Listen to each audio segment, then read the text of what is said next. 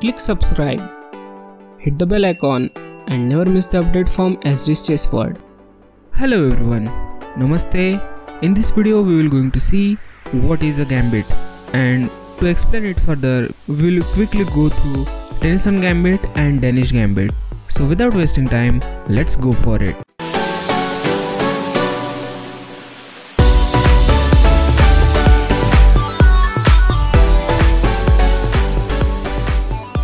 First of all, what is the meaning of the word gambit? Gambit is a calculated move to get an advantage on certain situation, and in the chess, gambit is really sacrificing your minor pieces to get a major piece or to get an advantageous position. Let's see on the board. Here white would like to go for e4 and put his pawn on d4, but here black is definitely going to go for e5, and black is resisting this d4 square, and to put this pawn on d4, white sacrificing his pawn by playing on f4, which is called as the king's gambit, where black is going to capture the pawn, and here white can go for d4, controlling all the squares in the center. Also this bishop is going to capture this pawn over here.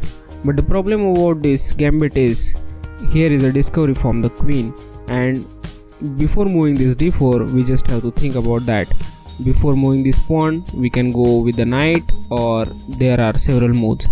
So in this video, to understand gambit more, we will going to see two gambits, that is a Tennison gambit and a Danish gambit. So let's move on to Tennison gambit. So Tennison gambit is played by white. So white goes for e4, and it is only possible if black plays d5. Here, instead of capturing this pawn, white played a really tricky move, that is knight to f3. And of course black is going to capture the pawn. He get the pawn, also he is now attacking on the knight over here. So white goes to knight to g5, attacking on that pawn again. And black would like to defend that pawn. He can defend with this pawn on f5, but problem is queen is attacking on the king. So of course this is a bad move. Instead he can go with the bishop, but problem is this bishop loses his entire diagonal, and also there is a less space for development. So best move will be this knight to f6. Now this knight is protecting this pawn over here. So white plays d3 and allowing to capture a second pawn. So black is going to capture, and here bishop captures this pawn, and whatever black plays here, it is going to be a very easy for white. Of course he would like to go for h6 and attacking on this knight, and this knight going to capture the pawn on f7, and now this knight is forking the queen and the rook. So of course best move will be king captures this knight, but the problem is now bishop to g6, and this bishop is giving a check. Also we will going to grab this queen over here, and black king cannot retreat here because this bishop is covering this diagonal. So best move will be king captures bishop over here, and we captures a queen.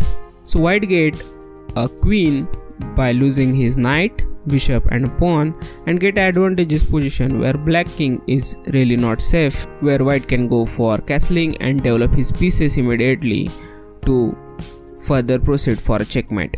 So this is mainly known as the Tennison gambit, and this is only possible if black goes for this d5 move.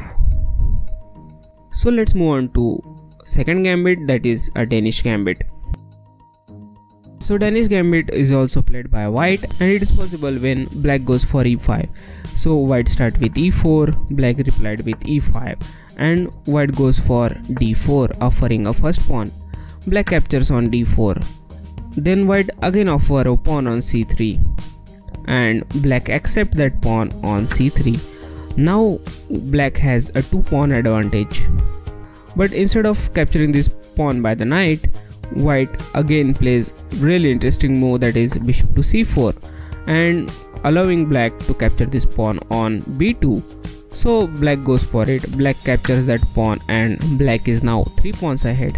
To defend the rook, bishop captures on b2, and now you can see these two bishops are attacking on the king side, and also this queen is active now, which is covering this total file, also these diagonals.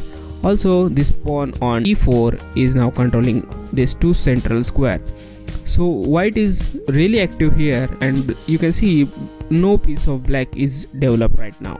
So what black is going to do, he developed first piece with a check, bishop to b4 with check, and white developed with knight to c3, and here to release this bishop, black goes for d6 and white goes for queen to b3, and now this bishop is attacking on this weakest pawn for black, that is f7, also attacking on this bishop.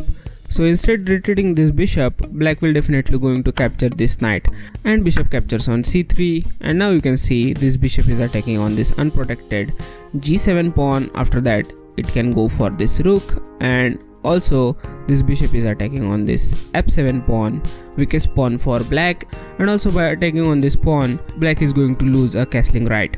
Black can go for knight to d3, but simply this bishop captures this pawn over here, giving a check, so black lose a castling right by moving the king on king to f8. So this is how a Danish gambit is. Here white loses 3 pawns to get a certain advantage on the board, and this is how gambit is. Sacrifice your minor pieces, that is mostly a pawns, to get advantageous position or to get a major piece, as we seen in the Tennison gambit. We also seen a Budapest gambit in previous videos. I will put it in the description and also put it in this I button right now. So do you find this video helpful? If yes, then go ahead, hit the like button and share this video with your friends. Also you can join me on Facebook, Google+, Twitter, search for SD's Chess World. You can watch my previous videos here, and don't forget to subscribe to the channel. Thank you so much for watching this video, and I will see you in the next one.